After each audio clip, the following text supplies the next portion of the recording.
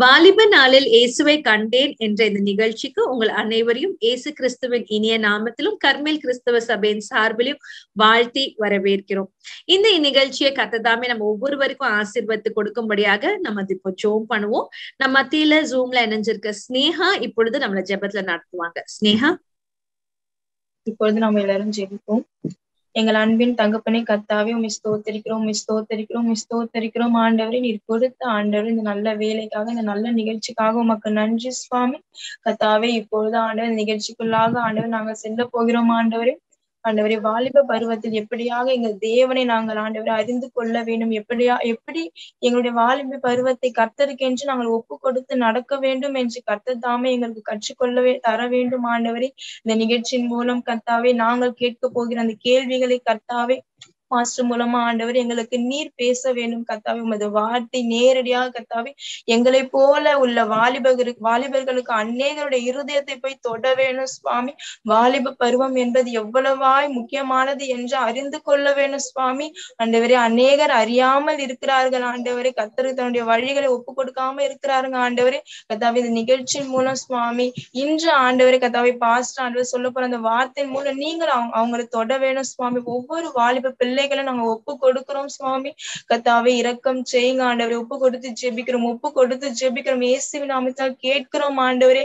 அதே போல கர்த்தாவே, இன்று பார்ட்டிசிபேட் பண்ற ஒவ்வொரு ஆண்டவரே பேனலிஸ்ட் ஆசீர்வாதிங்க, பாஸ்டர் ஆசீர்வாதிங்க ஆண்டவரே, பிரயாசப்படும் அக்காவை ஆசீர்வாதிங்க கர்த்தாவே. நல்முறையில் ஆண்டவரை நடத்தி தர வேண்டும் என்று எங்கள் ஜீவனுள்ள இயேசுவின் நாமத்தினால் கேட்கிறோம் எங்கள் நல்ல பிதாவே. ஆமென். ஆமென், ஆமென். தேங்க்யூ ஸ்னேகா. இப்பொழுதும் நம்மளோடு இணைஞ்சிருக்க சேரா நம்மள துதி ஆராதனையில நடத்துவாங்க. சேரா. எல்லாத்துக்கும் தெரிஞ்ச பாடல், உம்மோடு செலவிடும் ஒவ்வொரு நிமிடமும் வீணாக போகாதையா என்ற பாடல் நம்ம எல்லாரும் சேர்ந்து பாடலாம்.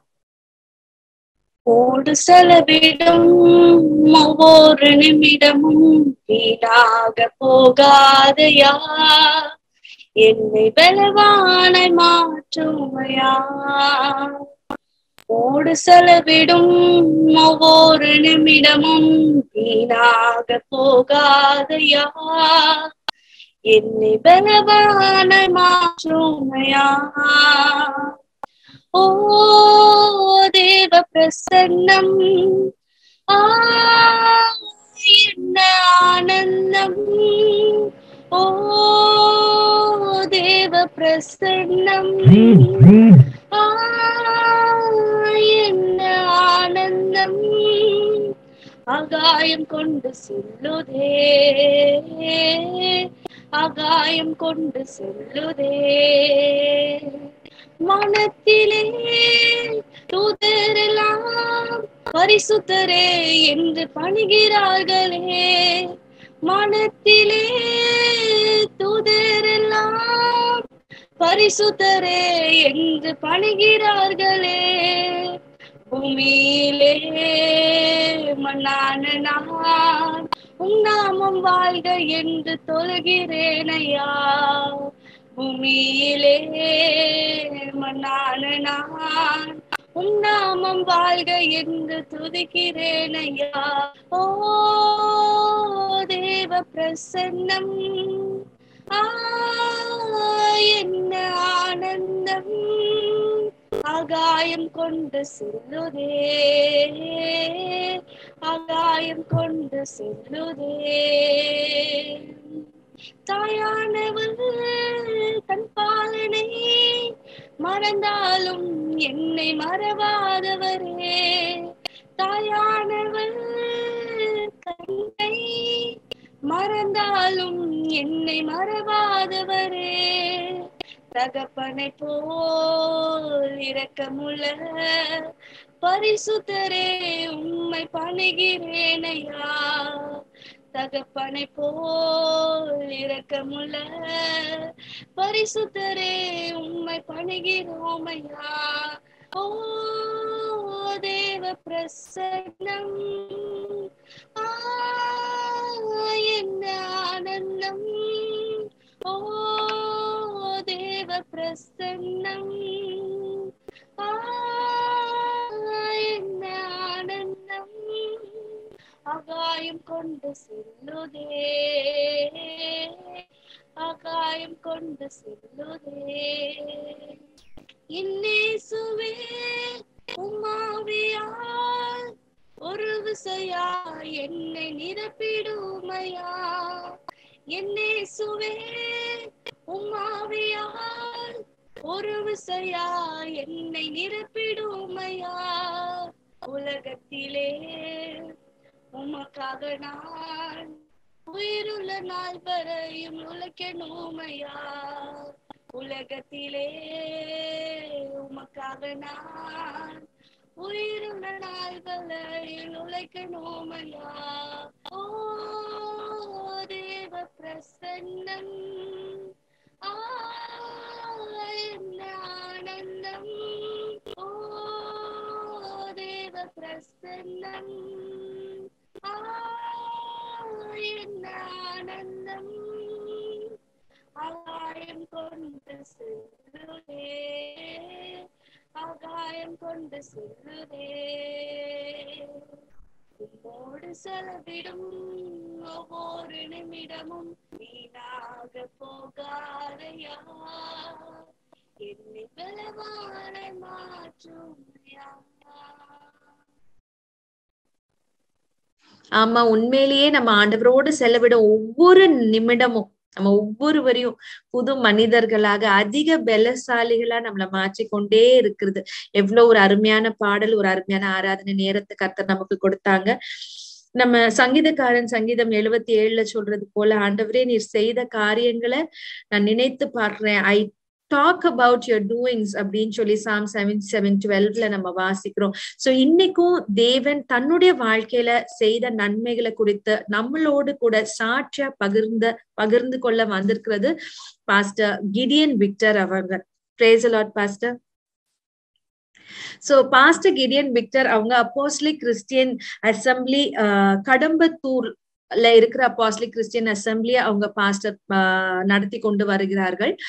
அது மாத்திரமல்ல, ஒரு நல்ல அருமையான Bible teacher and worship leader கூட. அநேக பாடல்களை கர்த்தரின் நாமத்தின் மகிமைக்காக அவங்க ஏற்றியும் இருக்கிறாங்க. ஒரு அருமையான தேவ ஊழியரினுடைய மகன், அருமையான pastor John Victor and sister மேரி அவர்களுடைய மகன் இன்னைக்கு பாஸ்டர் கிடியன் விக்டர் முழு நேரம் ஊழியம் பண்ணிட்டு இருக்கிறாங்க.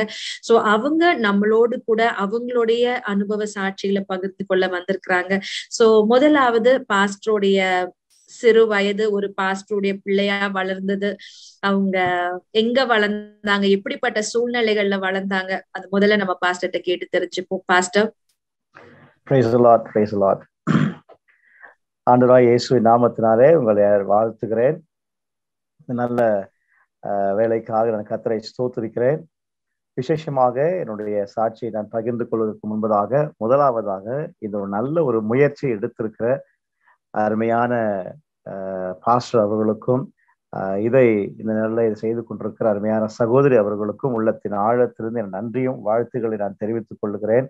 உண்மையாகவே இன்றைக்கு காலகட்டத்தில் வாலிபர்களை குறித்த ஒரு பெரிய பாரத்தை ஆண்டவர் அவர் இருதயத்தில் கொடுத்ததுனால வாலிபர்களுக்காக இப்படிப்பட்ட ஒரு நல்ல ஒரு நிகழ்ச்சியை அவர்கள் முன்னெடுத்திருப்பது ஒரு பெரிய சந்தோஷம். நான் கிறிஸ்துவுக்குள் விசுவாசிக்கிறேன். இதன் மூலமாக ஒரு நாட்களிலே ஆயிரக்கணக்கான வாலிபர்களை கர்த்தர் தன் பக்கத்தில் கொண்டு வருவார் என்று சொல்லி நான் கிறிஸ்துவுக்குள் விசுவாசிக்கிறேன்.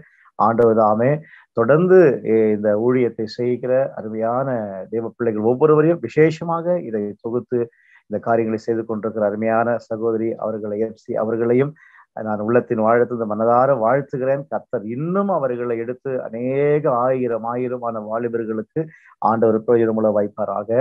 எனக்கும் இப்படிப்பட்ட ஒரு நல்ல ஒரு வாய்ப்பை கர்த்தர் கொடுத்ததுக்காக நன்றி செலுத்துகிறேன். எதற்கும் பிரயோஜனமற்று கிடந்த என்னை கர்த்தர் தெரிந்து கொண்டு இந்த நாளில் அவருடைய பணியில ஆண்டவர் பயன்படுத்துகிறார். எனக்கும் இப்படிப்பட்ட ஒரு நல்ல ஒரு வாய்ப்பை ஏற்படுத்தி கொடுத்த அருமையான சபை போதகர் ஐயா அவர்களுக்கும், இந்த நாள்ல நம்முடைய இந்த நிகழ்ச்சியை தொகுத்து கொண்டிருக்கிற அருமையான சகோதரி அவர்களுக்கும், பங்கு பெற்றிருக்கிற எல்லாருக்கும் இயேசுவின் நாமத்தினாலே வாழ்த்துகளையும் ஸ்தோத்திரங்களையும் தெரிவித்துக் கொள்கிறேன். முதலாவதாக நான் என்னை குறித்து நான் சொல்ல விரும்புகிறேன். நான் ஒரு சகோதரி சொன்னது போல நல்ல ஒரு ஆவிக்குரிய குடும்பத்துல என்னுடைய தகப்பனார், என்னுடைய தாயார் அவர்கள் ஆண்டவருடைய கர்த்தருடைய ஊழியத்தை செய்து கொண்டிருக்கிறார்கள். ஆண்டவர் அவர்களை அழைத்தார். என்னுடைய தகப்பனாரை ஊழியத்தில் தெரிந்து கொண்டார். என்னுடைய தாயரை தெரிந்து கொண்டார். கர்த்தர் அவர்களை ஊழியத்திலே பயன்படுத்துகிறார். அப்படிப்பட்ட ஒரு நல்ல ஒரு பக்தியுள்ள ஒரு ஊழியக்காரருடைய குடும்பத்துல பிறந்தவன் நான். ஆண்டவர் சிறு வயதிலிருந்தே சத்தியத்துள்ளே வளருவதற்கு ஏதுவான பாதைகளை வழிகளை கர்த்தர் கற்றுக் கொடுத்தார். என்னோட பெற்றோர்கள் நல்ல நிலையை வளர்த்தார்கள். இன்னொரு காரியம் சொல்லுகிறேன், நான் வளர்ந்தது, நான் படித்தது எல்லாம் பெரிய ஒரு கிராமத்துலதான் என்னுடைய பெற்றோர்கள் கர்த்தருடைய ஊழியத்தை செய்து கொண்டிருக்கிறார்கள். இன்றைக்கும் அங்கதான் இருக்கிறார்கள். அந்த கிராமத்துல தான் நான் வளர்ந்தேன். சிறு வயதிலிருந்தே, என்னுடைய சின்ன வயதிலிருந்தே என்னுடைய பெற்றோர் எனக்கு ஜெபத்திலையும் விசுவாசத்தையும் ஆவிக்குரிய காரியங்களை, பக்தி, இவை எல்லாவற்றையும் அதிகமாக அவர்கள் எனக்கு கற்றுக் கொடுத்தார்கள். அப்படிதான் என்னுடைய சிறு வயதிலிருந்தே நான் வளர்க்கப்பட்டேன். என்னுடைய பள்ளியின் காரியங்கள், என்னுடைய இப்படி இந்த காரிய நாட்கள் எல்லாம் அதிகமாய் கர்த்தர் எனக்கு கற்றுக் கொடுத்தார். எல்லாவற்றுக்கும் மேலாக சிறு வயதிலிருந்தே என்னுடைய தாயார் அதிகமாக இயேசுவின் வருகை குறித்தும் பரலோகத்து குறித்தும் இப்படிப்பட்ட காரியங்கள் அதிகமா எங்களோடு பேசுவாங்க, கற்றுக் கொடுத்துருக்கிறாங்க. சின்ன வயசுல இருந்தே படிக்கிற காலங்கள் எல்லாம் சின்ன வயசுல 3வது 4வது படிக்கும் பொழுது என்னுடைய நண்பர்களோடு நான் பேசிக்கொள்வேன். நாங்கெல்லாம் பரலோகம் போவோம், இயேசு வரப்போறாரு, எங்களெல்லாம் கூட்டிட்டு. இப்படிப்பட்ட ஆவிக்குரிய வாழ்க்கையில் அதிகமாக வளர்க்கப்பட்ட ஒரு அனுபவம் எனக்குள் இருக்கிறது. ஒரு கிராமத்துல வளர்ந்தபடியினால மற்ற உலக பிரகமான மற்ற காரியங்களை அறிந்து கொள்வதற்கு வாய்ப்பில்லாமல் கிராமத்திலே வளர்ந்து அங்கதான் என்னுடைய காரியம், என்னுடைய வாழ்க்கை துவங்கினது.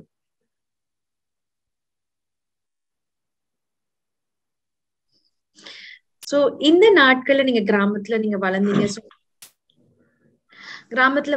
அப்படி சொன்னீங்க. ஆனா இப்போ இந்த நாட்கள்ல நீங்க நல்ல ஆவிக்குரிய பெற்றோர் இடத்துல வளர்க்கப்பட்டீங்க. உங்களுடைய விசுவாசம், ஜெப வாழ்க்கையெல்லாம் நன்றாக இருந்திருக்கும். பின் நாட்கள்ல நீங்க உங்க மேல் படிப்புக்காக கிராமத்துல படிச்சிருக்க முடியாது இல்லையா? வேற சிட்டிக்குள்ள நீங்க வந்தீங்களா? அங்க உங்களுடைய தகப்பன் தாயை விட்டு பிரிந்திருக்கிற நாட்கள் எப்படி உங்களுடைய ஆவிக்குரிய வாழ்க்கை இருந்தது? நல்ல கேள்வி. என்னுடைய 3ஆம் வகுப்பு அந்த கிராமத்துல படிச்சேன், அங்கதான் இருந்தேன். பிறகு என்னுடைய பெற்றோர்கள் எனக்கு நல்ல கல்வியை கொடுக்கணும், நல்லா படிக்கணுன்றதுக்காக என்னை ரெடில்ஸ் பக்கத்துல இருக்கிற ஒரு ஹோம்ல கொண்டு வந்து என்னை சேர்த்தாங்க. 4th ஸ்டாண்டர்ட் என்னை ஹோம்ல அவர்கள் கொண்டு வந்து சேர்த்தார்கள் என்னோட படிப்பிற்காக. இன்னும் சொல்ல போனா அது நம்முடைய நல்ல ஆவிக்குரிய ரீதியில வளர்க்கிற நல்ல ஒரு கிறிஸ்தவ ஒரு ஹோம், அது ஹாஸ்டல். அங்கே என்னை சேர்த்தார்கள். அங்கதான் என்னுடைய 4th இருந்து நான் படிக்க ஆரம்பித்தேன். என்னுடைய 8th ஸ்டாண்டர்டில் அங்கதான் படித்தேன். உண்மையாகவே நான் வீட்டில் இருந்தது போலவே அங்கேயும் அதிகாலை ஜெபங்கள், வேத வாசிப்பு எல்லாவற்றிலும் அதிகமாக அங்கே நான் கற்றுக்கொண்டேன். அங்கு படிக்கும் பொழுதும் என்னுடைய ஆவிக்குரிய ஜீவியத்துல எந்த ஒரு விதமான இடையூறு இல்லாமல் நான் அதிகமாக வளர்க்கப்பட்டேன். நான் ஏற்கனவே சொன்னது போல சிறு வயதிலிருந்து பெற்றோர்கள், பிறகு என்னோட ஹாஸ்டலுக்கு வந்த உடனே அங்கேயும் எல்லா நிலையிலும் வளர்க்கப்பட்டேன். ஹாஸ்டல் இருக்கும் பொழுதே ப்ரேயர்ல எல்லாம் என்னை பாட வைப்பாங்க. இப்படிப்பட்ட காரியங்கள்ல என்னோட பாஸ்டர் மகனால அப்படி வளர்ந்தேன். ஹாஸ்டல் இருக்கும்போது சபைக்கு போகும்பொழுது 200 பிள்ளைங்க நாங்க ஹாஸ்டல்ல. ஆனா அந்த பாஸ்டர் பாத்தீங்கன்னா என்னதான் அந்த சின்ன வயசுலயே 4th இருந்து 8th படிச்சு இல்லையா, அப்பவே போன உடனே அந்த சர்ச்ல என்ன பேண்ட் அடிக்க விட்டுருவாங்க, டேம்லெட் அடிக்க கொடுப்பாங்க, பாய் போட கூப்பிடுவாங்க. கேட்டா அந்த பாஸ்டர் பாசமா சொல்லுவாங்க, நீ பாஸ்டரோட பையன், நீ இதை செய்யணும்னு சொல்லி. நான் நினைப்பேன், நினைச்சது ஏன் தான் பாஸ்டர் பையனா பிறந்தனும், மற்ற பசங்க எல்லாம் ஜாலியா இருக்கிறாங்க, எனக்கு இப்படி கிடைக்குதுன்னு. ஆனா அது ஒரு பின்காலத்துல ஒரு பெரிய ஆச்சரியமா இருந்துச்சு. ஏன்னா எல்லா காரியங்களையும் என்னை அங்கேயும் வளர்த்தார்கள். ஹோம்ல படிக்கும் போதும் ஆண்டுக்குள்ள அதிகமாக வளர்வதற்கு எதுவா இருந்தது. 8th வரையும் நான் அங்கே படிச்சுட்டு இருந்தேன். பிறகு என்னுடைய 8th ஸ்டாண்டர்ட் முடிச்ச பிறகு மீண்டுமாய் என்னுடைய கிராமத்திலே வருவதற்குரிய ஒரு சில சூழ்நிலைகள் ஏற்பட்டது. என்னுடைய சகோதரியும் அவர்களும் வேற இடத்துக்கு போய் படிக்க வேண்டியிருந்தாலும் அவர்களுக்கு துணையாய் போவதற்காக திரும்பவும் என்னுடைய பெற்றோர்கள் என்னை ஹோம்ல இருந்து வீட்டுக்கு நான் வளர்ந்த அந்த கரகம்பாக்கம் என்ற சின்ன கிராமத்துல வருவதற்கு ஒரு சூழ்நிலை ஏற்பட்டது. அங்க பக்கத்துல இருக்கிற என்னுடைய இன்னொரு ஸ்கூல்ல, அரசு ஸ்கூல்ல நான் பள்ளியில படிக்க ஆரம்பித்தேன். 9th 10th படிச்சுட்டு இருந்தேன். ஸோ அப்பவும் என்னுடைய வாழ்க்கை மாறல, ஆவிக்குரிய வாழ்க்கையில மாறல. 10th வரையும் நான் படிக்கும்போது எந்த நிலையிலும் ஆவிக்கிற நிலையில ஒரு மாற்றம் வராமல் கத்திற்குள்ளாகவே அந்த சிறு வயது வந்த பயத்திலே நான் வளர்வதற்கு அது ஏதுவாக இருந்தது. என்னுடைய 10th அந்த நேரத்துல தான் ஒரு பெரிய ட்ராபேக்னு சொல்லலாம், என்னோட வாழ்க்கையில மாறினது. எல்லாரையும் போல சந்தோஷமாய் 10th எழுதினேன். என்னுடைய 10ஆம் வகுப்பு எக்ஸாம் எழுதும்போது எனக்கு பெரிய சந்தோஷம். அடுத்து +1 +2 கல்லூரி, இப்படிப்பட்ட பல கனவுகளோடு கூட என்னுடைய 10ஆம் வகுப்பு தேர்வை நான் எழுத போனேன். எல்லாரையும் போல எழுதினேன். ஆனால் தேர்வு எழுத முடித்து ரிசல்ட் வந்த பிறகுதான் எனக்கு ஒரு பெரிய அதிர்ச்சி இருந்துச்சு. அந்த ரிசல்ட்ல பாத்தீங்கன்னா எல்லாரும் சந்தோஷமா வெளியே வராங்க. நான் பார்க்கும் பொழுது என்னுடைய நேம் என்னுடைய பேர் அதுல லிஸ்ட்ல இல்லை. பிறகுதான் தெரிஞ்சுட்டேன் என்னுடைய அந்த எக்ஸாம்ல நடந்ததுல ஆங்கிலத்துல இங்கிலீஷ்ல நான் ஃபெயில் ஆகியிருந்தேன். கையில பிறகு நான் அறிந்திருந்தேன் 34 மார்க், 35 மார்க் எடுத்தா பாஸ் ஆக வேண்டியது 34 மார்க் எனக்கு வந்ததுனால நான் சோர்ந்து போனேன். அந்த அந்த நிமிஷத்துல தான் என்னுடைய வாழ்க்கையில ஒரு சில மாற்றங்கள் ஏற்பட ஆரம்பித்தது. அப்படியே உடைந்து போனேன். ஸோ இதுதான் என்னுடைய முதல் கட்டம் வாழ்க்கையில. நீங்க அந்த 10th வரும்போது ஒரு தோல்வியை சந்திக்கும் பொழுது வாழ்க்கை உடைந்து போயினது அப்படின்னு சொல்றீங்க. சோ அந்த இடங்கள்ல நிறைய மாற்றங்கள் அந்த அந்த காரியங்களை சுற்றி இருந்திருக்கும். பட் அதுக்கு போறதுக்கு முன்னால நீங்க சிறு வயதுல உங்களுக்கு இருந்த கனவுகள் என்னவாகணும்னு ஆசைப்பட்டீங்க? ரொம்ப நல்லது. சின்ன வயசுல இருந்தே நான் சொன்னப்பதான் ஊழியம் செய்யணும், ஊழியக்காரன் தான். என்னுடைய அப்பா கிராமத்துல இருந்தாலும் ஏன்னா எல்லா காரியங்களுக்கும் அவங்க எனக்கு கற்றுக் கொடுப்பாங்க. ஜெபம் பண்ணா எல்லாமே கிடைக்கும். ஏன்னா அப்படியே நடந்திருக்குது. நான் சின்ன பையனா இருக்கும்போது ஒரு சாதாரண ஒரு காரியமா தான் இருக்கலாம். ஒரு நாள் ஆசைப்பட்டு எங்க அப்பாட்ட போயிட்டு ஒரு நாள் எனக்கு வாழைப்பழம் வேணும், பனானா வேணும்னு நான் கேட்டேன். அப்போ எனக்கு அப்பா சொன்னது ஒரே காரணம், போய் ஜெபம் பண்ணு, ப்ரேயர் பண்ணு. எங்க வீட்டுல சின்ன ஒரு ஓடு போட்ட ஒரு சபை தான், சர்ச் தான். நேர போனேன், ஜெபம் பண்ணேன். ஜெபம் பண்ணிட்டு ஸ்கூலுக்கு போயிட்டேன். ஸ்கூலுக்கு போயிட்டு மறுபடியும் சாயங்காலம் வந்து நான் மறந்துட்டேன், நான் எதை கேட்டனோ மறந்துட்டேன். சின்ன பையனா இருந்தால விளையாடிக்கிட்டே இருக்கும்போது திடீர்னு ஒரு வயசானவங்க, எங்க கிராமத்துல இருக்கிற வயசான ஒரு தாயார் ஒரு அம்மா வந்து ஒரு பேக் எடுத்தாங்க, பேக் கொண்டு வந்தாங்க. அந்த பேக்ல இருந்து உள்ள இருந்து எடுத்த பார்த்தீங்கன்னா நிறைய வாழைப்பழம். நான் கேட்டது ஒண்ணு. அப்போ சின்ன வயசுல இருந்து எனக்கு ஒரு பெரிய சந்தோஷம், ஜெபம் பண்ணா எல்லாம் கிடைக்கும். ஸோ இப்படிப்பட்ட காரியங்கள்ல என்னுடைய வளர்ந்தேன். நிறைய காரியங்களை ஜெபிக்கணும், அதே போல ஊழியம் செய்யணும், கர்த்தருக்காக ஊழியம் செய்யணும். நான் எங்க அப்பா கிட்ட சின்ன வயசுல சொல்லுவேன், எங்க கிராமத்துல வந்து பாத்தீங்கன்னா ஃபிளைட் போறது ரொம்ப ஹைட்ல இருக்கும், உயரத்துல தெரியும். ஏன்னா சென்னையில இருந்தா பக்கத்துல பாக்குறீங்க, அங்க பாத்தீங்கன்னா ரொம்ப உயரத்துல தெரியும். அப்போ நான் எப்பெல்லாம் ஃபிளைட் போதும் வீட்டுக்குள்ள இருந்து வெளியே ஓடி வந்துடுவேன். எனக்கு ஒரு ஆசை, ஃபிளைட் போகும்போதெல்லாம் வெளியே வந்து மேலே அடி பார்த்துட்டு இருப்பேன்.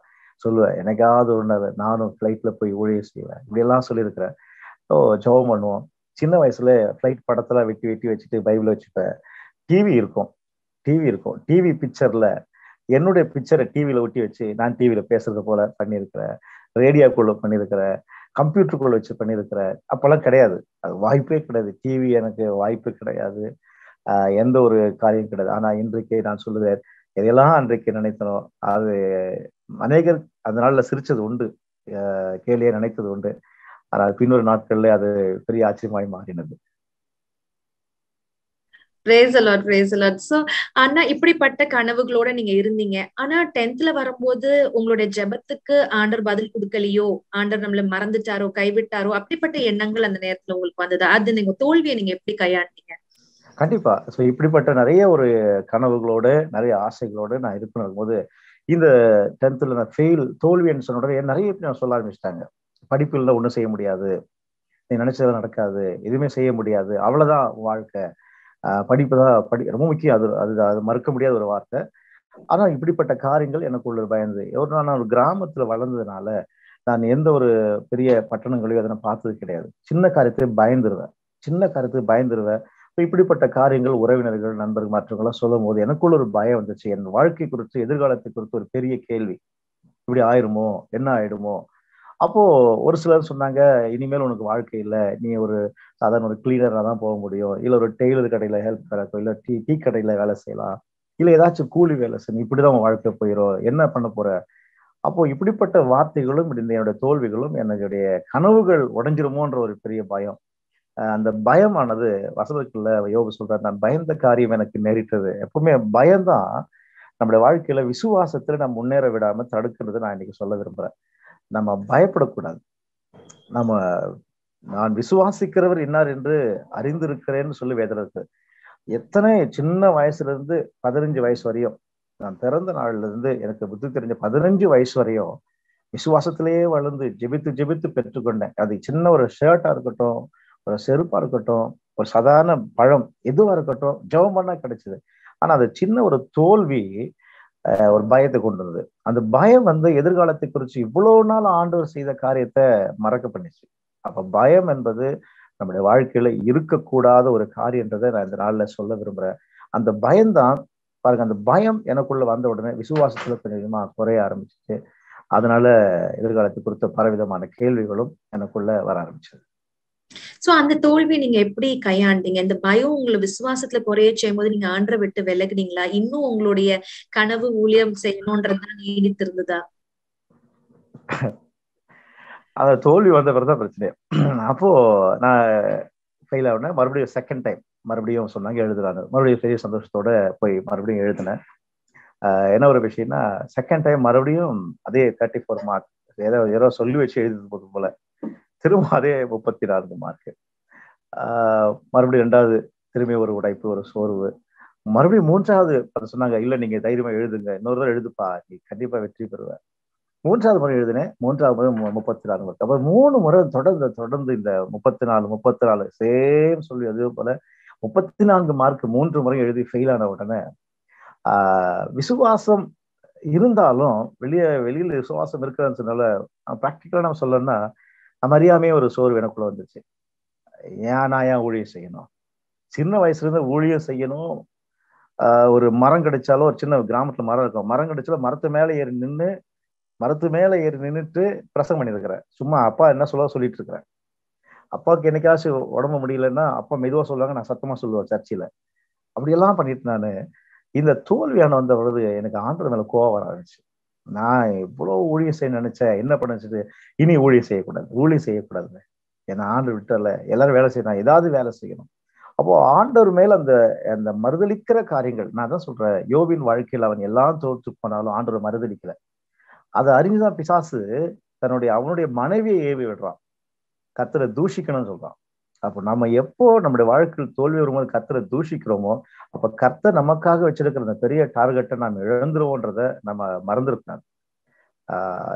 அது பிசாசு அந்த காரியத்தை அறிஞ்சிட்டான். யோபுவை கர்த்தரை தூஷிக்க வச்சுட்டா ஆண்டவர் அடுத்த காரியம் அந்த டபுள் பிளஸிங், டபுள் போர்ஷன், 2 இரட்டத்தனையான ஆசீர்வாதத்தை கர்த்தர் வச்சிருக்கிறது யாருக்குமே தெரியாது இல்லையா? ஆனா கடைசியா பிசாசு யாரை பயன்படுத்துறான்? அவருடைய மனைவி மீனமா சொல்ற ஆண்டவரை தூஷிக்கணும்னு சொல்லி. ஸோ இப்படிப்பட்ட ஒரு சிந்தனை எனக்குள்ள அதிகமாக நாட்கள் வந்தது. கர்த்தரை தூஷிக்கணும், ஆண்டவர் பண்ணணும்னு சொல்லி அது எனக்குள்ள ஏன் வந்ததுன்னு பிறகு நான் அதிகமா அதுக்காக துக்கப்பட்டிருக்கிறேன். நான் இன்ற நாள் வரையும் அந்த அன்றைக்கு நான் செய்த கர்த்தரை கோவிச்சு கொண்டது, கர்த்தர் மேல கோவப்பட்டதுக்கு இந்த நிமிஷம் வரையும் ஆண்டவரிடத்துல மன்னிப்பு கேட்கிறத தேவன் அறிந்திருக்கிறார். அதான். அப்படி இருந்த நாட்கள்ல ஆண்டவர் மேல கோபம் எப்படி உங்களுக்கு அணிஞ்சது? எப்படி திரும்ப ஆண்டவரோட அன்பு உங்களுக்குள்ள நெருங்கி வந்தது? இப்படி ஆண்டவருக்காக இன்னைக்கு நீங்க நிக்கிறது போல வைராக்கியமா நிக்கணும்ன்ற வாஞ்சை எப்படி வந்ததுன்னா? அந்த அப்படியே 10th முடிச்சு ஒரு 3 ஆண்டுகள் தொடர்ந்து எனக்கு வாழ்க்கையில அப்படியே இருக்கும்போதுதான் என்னுடைய சகோதரி வீட்டுக்கு சென்னைக்கு வந்தேன். ஏன்னா அங்க இருக்க முடியல, என்னோட ஃப்ரெண்ட்ஸ் எல்லாம் பாக்குறாங்கன்னு சொல்லி யாரு இருக்கணும் சென்னைக்கு வந்தேன். என்னோட சகோதரி திருமணம் ஆயிருந்தது. அவள் வீட்டில் இருந்து எதாச்சும் எனக்கு சம்மந்தம் இல்லாத வேலைக்கெல்லாம் போனது உண்டு. பிறகு மற்ற என்னுடைய நண்பர்கள் ஒரு சொன்னதுனால ஒரு சில காரியங்கள்லாம் படிக்க ஆரம்பிச்சேன். டெய்லரிங், அப்புறம் fashion pattern making, fashion designing, textile technology, இப்படிப்பட்ட ஒரு ஃபீல்ட்ல இந்த காரியங்களை படிக்க ஆரம்பிச்சு ஃபேஷன் டிசைனராக மாறினேன். என்னுடைய நோக்கமெல்லாம் இதுல போயிடலாம், இதுல சம்பாதிச்சிடலாம், இதுல பேர் வாங்கிடலாம், புகழ் வாங்கிடலாம் போயிட்டு இருந்தேன். ஆனாலும் சின்ன வயசுல இருந்தே கர்த்தருக்குள் வளர்ந்ததுனால, கர்த்தருக்குள் இருந்ததுனால, பெற்றோர் கற்றுக் கொடுத்ததுனால அது நம்ம முற்றுமா விட முடியாது. அது என்னை விட்டு போல. நான் தான் சொல்லுவேன், நான் மறந்தாலும் அவர் நம்ம மறக்கல, ஆண்டவர் மறக்கல, என்ன அவர் விடல. அதான் சொல்றேன், ஆண்டவர் என்னை விடல, ஆண்டவர் என்னை விடவே இல்லை. ஆண்டவர் எப்பொழுதெல்லாம் நான் சோர்ந்து போறேனோ, எப்பொழுது காரியம் இருக்கிறேனோ, ஆண்டவர் என்னோடு எனக்கு இதை பலப்படுத்தி நான் உணர்ந்திருக்கிறேன். அப்பப்போ நினைப்பேன், இல்ல ஆண்டவர் இருக்கிறாரு, எனக்கு அவர் உதவி செய்வாரு. உலக பிரகமான காரியத்துக்கு ஒரு மைண்டு போனாலும் திரும்பவும் அந்த 3 வருஷத்துலயும் கூட பல நாட்கள் நினைச்சது நாம் இதெல்லாம் விட்டுட்டு நம்ம கத்துக்கு ஊழியம் செய்யணும். பிறகு உடனே நினைப்பேன், ஏன் ஊழியம் செய்யணும்? கிடையாது, என்னதான் ஆண்டவர் நான் தோத்து போயிட்டேன், நான் 3 தடவை ஃபெயில் ஆயிட்டேன். இப்ப என் கூட படிச்சவங்க எல்லாம் காலேஜ் படிச்சுட்டாங்களே, என் கூட படிச்சவங்க எல்லாம் நல்லா இருக்கிறாங்களே, வெளிநாட்டுலாம் இருக்கிறாங்களே, நான் இங்கதானே இருக்கிறேன் சொல்லி கோபம் வரும். திரும்பவும் என்னைக்காவது ஒரு நாள் இல்ல நம்ம ஆண்டு ஊழியம் செய்யணும். அப்பா பார்க்கும் போதெல்லாம் ஞாபகம் வரும், ஆண்டு ஊழியம் செய்யணும், அப்பா ஊழியம் செஞ்சாங்களே, நம்மள ஊழியம் செய்யணும். அதனால நான் சொல்கிறேன், அவரு என்ன மறக்கல, அவரை மறக்கல. அதுதான் நிச்சயம், அதுதான் முக்கியம். அப்படி இருக்கும் பொழுதுதான் என்னுடைய 98ஆம் ஆண்டு என்னுடைய, அதாவது இந்த 3-4 வருஷம் கழிஞ்சு போச்சு. என்னுடைய 19 வயது இருக்கு. ஆமா, அந்த நேரத்துல நான் எதை படிக்கணும்னு படிச்சுட்டேன். ஃபேஷன் டிசைனிங் படிச்சுட்டு என்னுடைய இன்னொரு நண்பர் மூலமா சொன்னாரு, ஜெர்மனுக்கெல்லாம் வாய்ப்பு இருக்குது, நான் அவருக்கு ஹெல்ப் பண்றேன்னு சொல்லி ஒரு நண்பர் சொன்னாரு. சரி, முடிச்சாச்சு, நம்ம போய் செட்டில் ஆகி போறோம், நம்முடைய ஆசை நிறைவேற போகுது, ஜெர்மன் போக போறோமே அப்படின்னு நினைச்சிருக்கும் போதுதான் எனக்குள்ள அதிகமாகவே எனக்கு நிம்மதி இல்லை, ஒரு குழப்பம். எங்க அம்மா கண்டுபிடிச்சிருவாங்க. அம்மா நல்ல ஒரு ஜெபிக்கிற ஒரு தாயார். எங்க அம்மா கேட்பாங்க, நீ தான் நல்லா ஏதாவது போய்க்கேடா, அப்போ கூட உன் முகத்துல ஒரு சந்தோஷம் இல்லையே, ஏதோ ஒரு யோசிக்கிறே, ஏதோ இருக்கு. அம்மா அடிக்கடி கேட்டே இருப்பாங்க. அப்பா பார்த்துட்டு அப்படியே இருப்பாங்க. அப்பா ஜெபம் பண்ணிட்டே இருப்பாங்க. ஒவ்வொரு நாளும் காலையில எழுந்து ஓன்னு கத்தி அப்பா எனக்காக ஜெபம் பண்ணுவாங்க. பல நாட்கள் நான் தூங்கிட்டு இருப்பேன். நான் தூங்க நினைப்பாங்க, ஆனா தூங்க மாட்டேன். அம்மா என் தலைப்பக்கத்துல உட்காந்து அழுது ஜெபம் பண்ணாங்க. அவங்களோட கண்ணீர் என் முகத்துல விழுந்திருக்குது.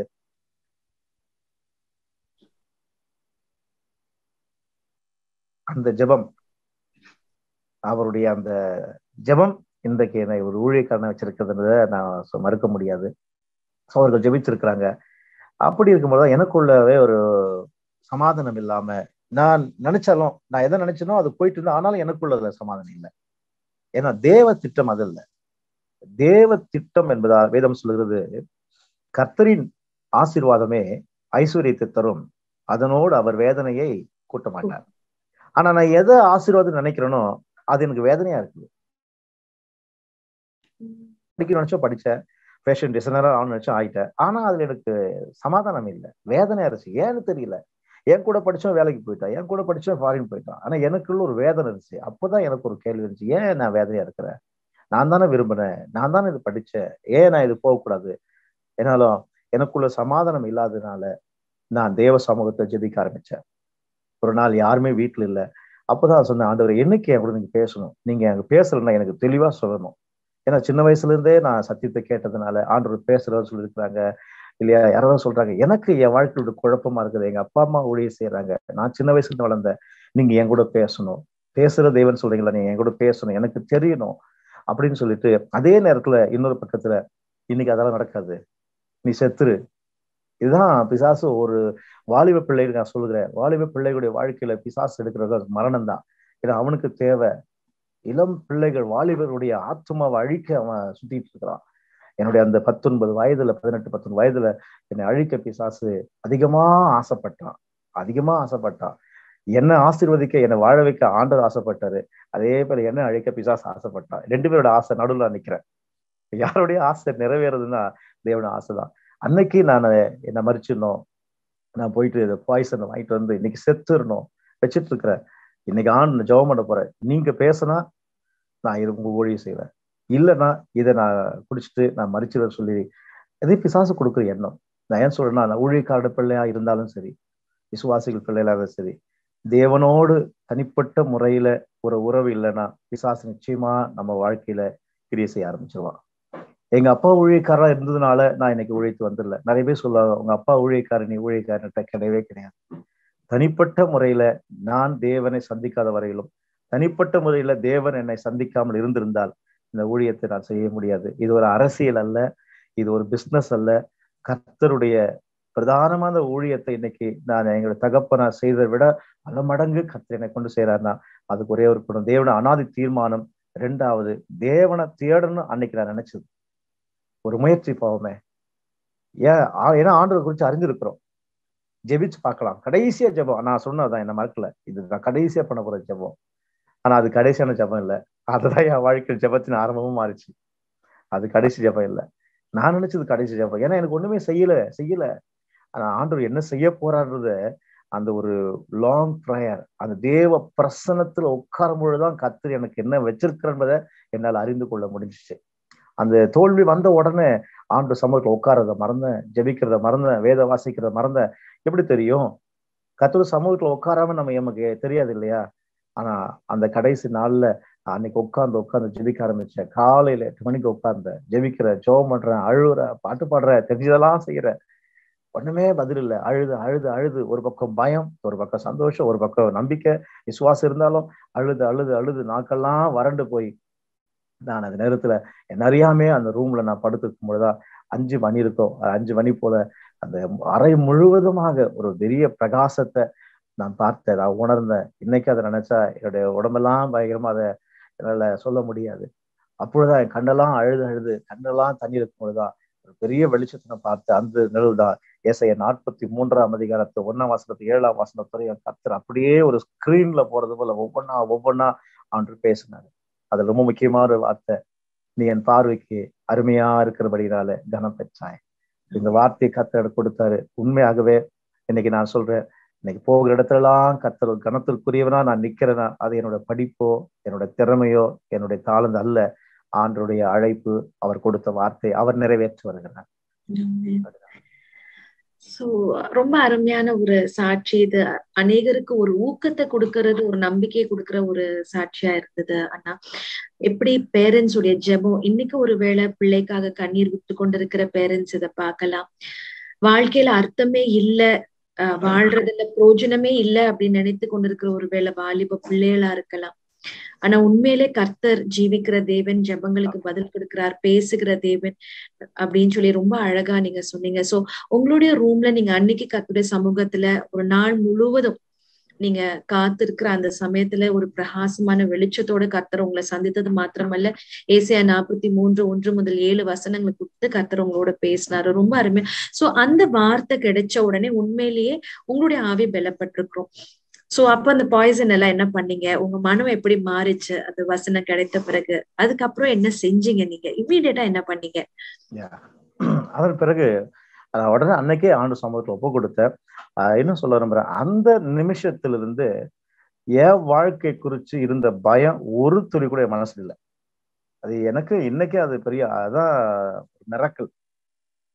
இந்த நிமிஷம் வரையும் இப்போ உட்காந்துட்டு பேசிட்டு உங்க நிமிஷம் வரையும், அந்த நாள்ல இந்த நிமிஷம் வரையும் என்னோட ஃபியூச்சரை குறித்து நான் ஒரு நாளோட கவலைப்பட்டதே இல்லை. என்னோட மட்டும் இல்லாம எனக்கு இப்போ திருமணமாய் 2 பிள்ளைகள் இருக்கிறாங்க, அவங்க ஃபியூச்சர் குறித்து நான் கவலைப்படுறதே கிடையாது. எதையுமே பயப்படுது. அந்த பயம் என்னை விட்டு நீங்கினது. அந்த பயம் நீங்கினது. பயம் நீங்கின உடனே எனக்கு பயத்தை கொடுத்து பயத்தினால எனக்கு மரணத்தை கொடுக்க நினைத்த அதை நான் என் கையால தூக்கி எறிஞ்சேன். அன்னைக்கு ஆண்டு சமூகத்தை ஒப்பு கொடுத்தேன். அன்னையிலிருந்து என்ன வரையிலோ நான் பயம் இல்லாத ஒரு வாழ்க்கை கர்த்தர் கொடுத்திருக்கிறாரு. அவருடைய வசனமே இந்த நிமிஷம் வரை என்னை நடத்தி கொண்டிருக்கிறது. அதிலே கர்த்தர் பலப்படுத்தியிருக்கிறார்.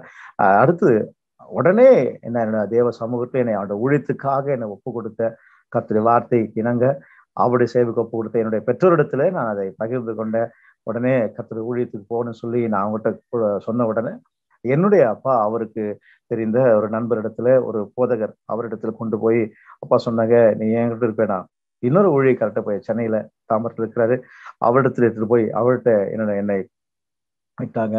அந்த போதகர் இடத்துல ஒரு 6 மாசம் நான் இருந்தேன். அங்க இருந்து அந்த ஊழியத்தோடு கூட அவருக்கு ஒரு சில காரியங்களை அவருக்கு உதவியா இருந்த, அங்க ஆராதனை நடத்துறது, பாட்டு பாடுறது, ஜெபம் நடத்துறது, அங்க போய் அந்த ஊழியத்தை அப்படியே செஞ்சுட்டு இருக்கும்போது ஒரு சம்பவம் சொல்றேன். ஒரு முறை அந்த பாஸ்டர் ஒரு நாள் அவர் இல்லாத நேரத்துல ஒருத்தர் வந்து கூப்பிட்டாங்க பக்கத்துல.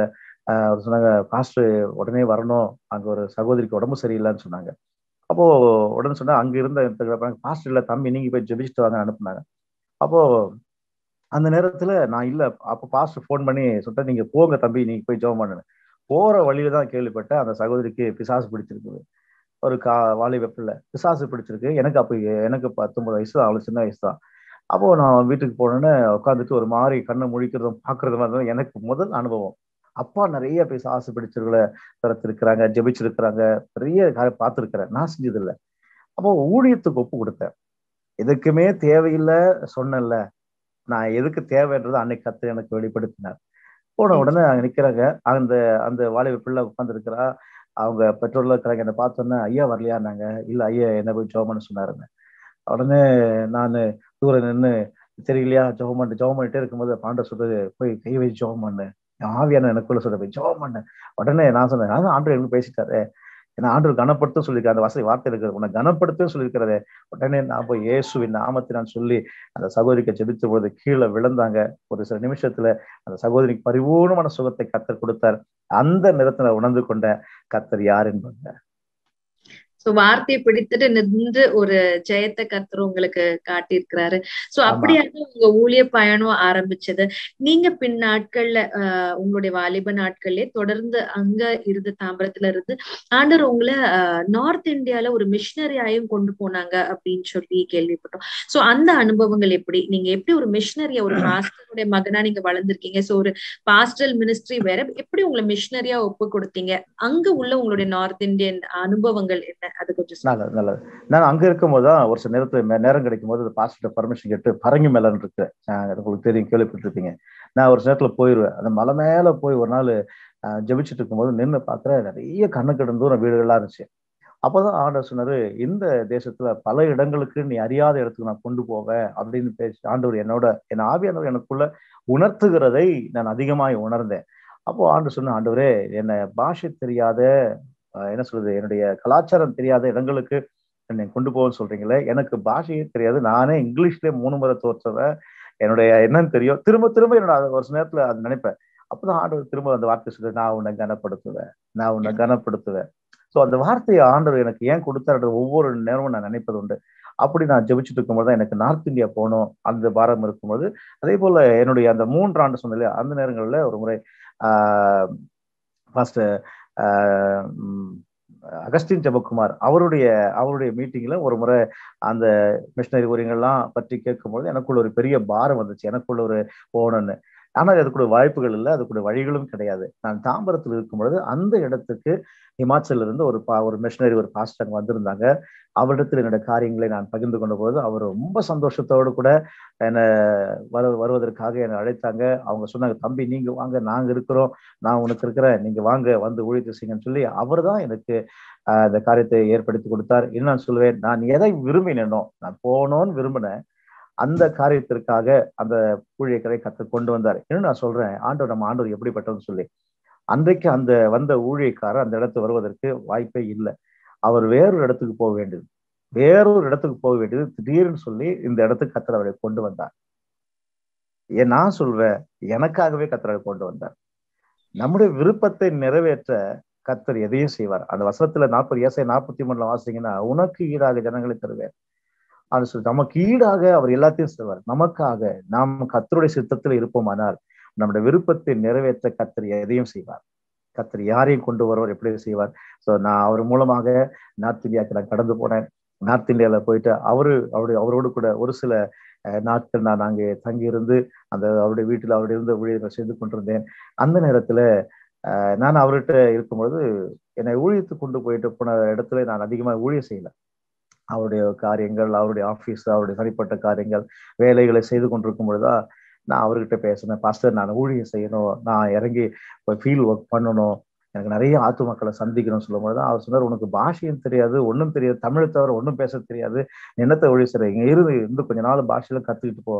இல்லை பாஸ்டர், நான் செய்யணும், எனக்கு நாள் போகுது, எனக்கு நேரம் வீணாக்க வேண்டாம்னு சொல்லி நான் சொல்லும் பொழுதுதான் ஒரு சில வாக்குவாதம் வந்த உடனே அவர் சொன்னாரு, அப்படின்னா கர்த்தர் ஒண்ணு அழைச்சது உண்மைன்னா ஆர்டர் சொல்றல, இறங்கி போ, கர்த்தர் ஒண்ணு நடத்துவார் சொன்னாரு. அப்படிதான் நான் அவரோட வீட்டை விட்டு தைரியமாய் இறங்கி வெளியே வரும்பொழுதுதான் பெரிய அற்புதத்தை கர்த்தர் என் வாழ்க்கையில செய்தாரு. அதை உண்மையாவே மறக்க முடியாது.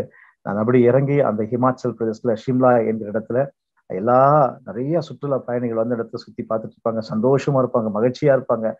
நான் அந்த இடத்துல இறங்கி வந்துட்டு எல்லாரும் பாக்குற சந்தோஷமா இருக்கிறாங்க. நான் அப்படியே பார்த்துட்டே வரேன், சுத்தி பார்த்து வரேன், எனக்கு எங்க போறது தெரியல. ஆனாலும் ஒரு நம்பிக்கை, கர்த்தர் என்னை எதுக்காக கொண்டு வந்தாரோ அதை நிறைவேற்றுவார்னு சொல்லி நான் அப்படி வரும்பொழுதுதான் அந்த மலையில இருந்து பார்க்கும்போது கீழே ஒரு பெரிய பள்ளத்துல ஒரு கொடி, ஒயிட் வெள்ளை துணியில வெள்ளை கொடி பறக்குது, அதுல கிராஸ் இருந்துச்சு, சிலுவை இருந்துச்சு. ஸோ அதை பார்த்தோன்னே எனக்கு பெரிய சந்தோஷம்.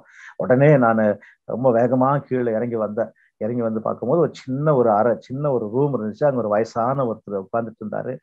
அவரை நான் பேசினேன். எனக்கு ஒரு சில காரியம் கொஞ்சம் தெரியும். இந்த பாஸ்டர் இருக்கும்போது கொஞ்சம் ஹிந்தியெல்லாம் கத்துக்கிட்டேன்.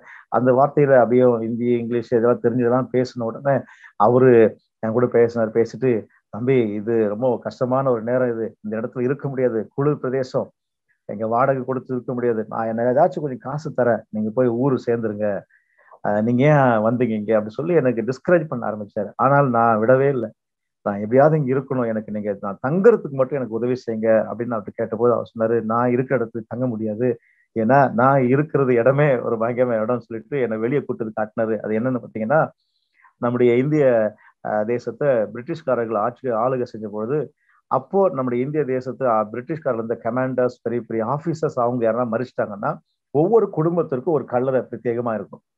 அதை என்ன செய்வாங்க, எப்பவுமே பிரிட்டிஷ்காரங்க பார்த்தீங்கன்னா இந்த சம்மர் டைம் எல்லாம் ஹிமாச்சல் பக்கம் போயிடுவாங்க, வின்டர் டைம் எல்லாம் சவுத் இந்தியா வந்துருவாங்க. அதுதான் அவங்களுடைய ப்ராக்டிஸா இருந்த நாட்கள்ல.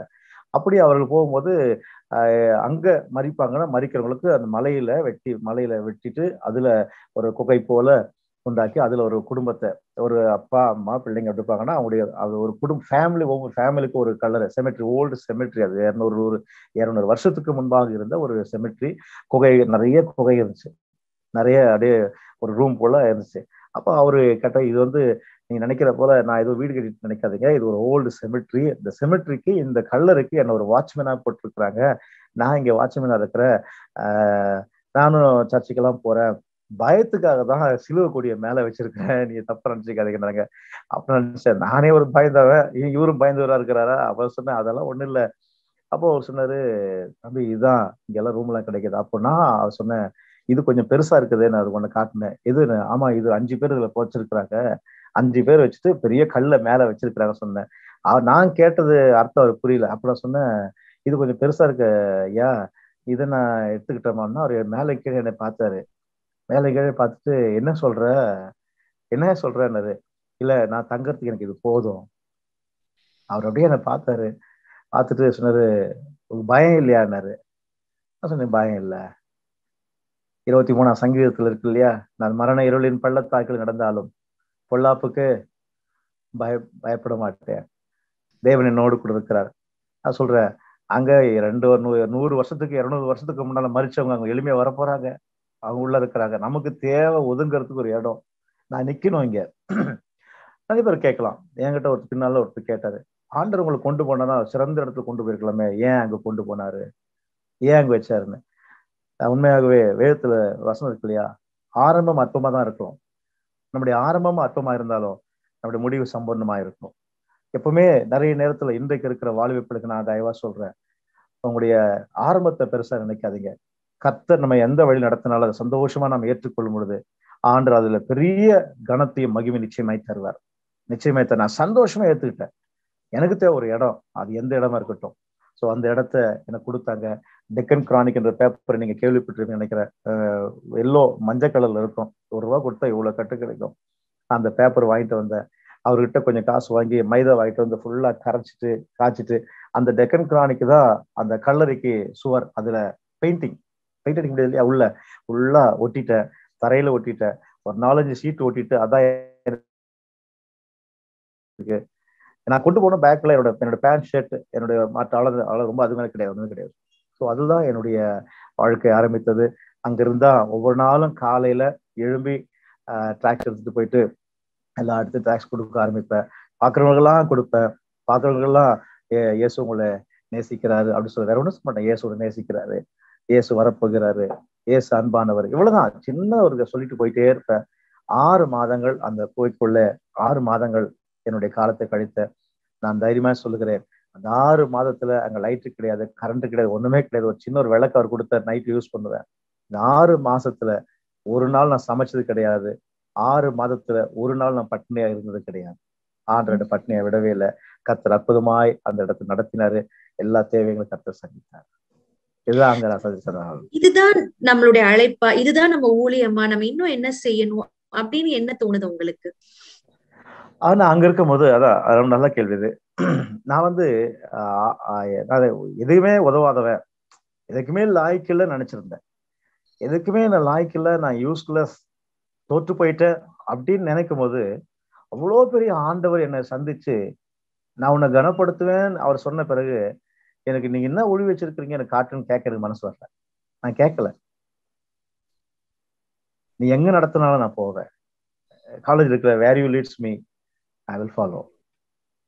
நீ எங்க நடத்தினாலும் ஐ எம் ரெடி. நீங்க எங்க கொண்டு போறீங்களோ அந்த ஒரு மனப்பான்மை இருந்ததுனால இதுதான் என் ஊழியமா நான் கேட்கறதுக்கு அந்த மனசு வரல. நீங்க எங்க நடத்துறீங்களோ என்ன இந்த நிமிஷம் வரையும் ஆண்டவர் எங்க கொண்டு போறாரோ அதுதான் அவருடைய சித்தம், அதுதான் அவருடைய ஊழியம்.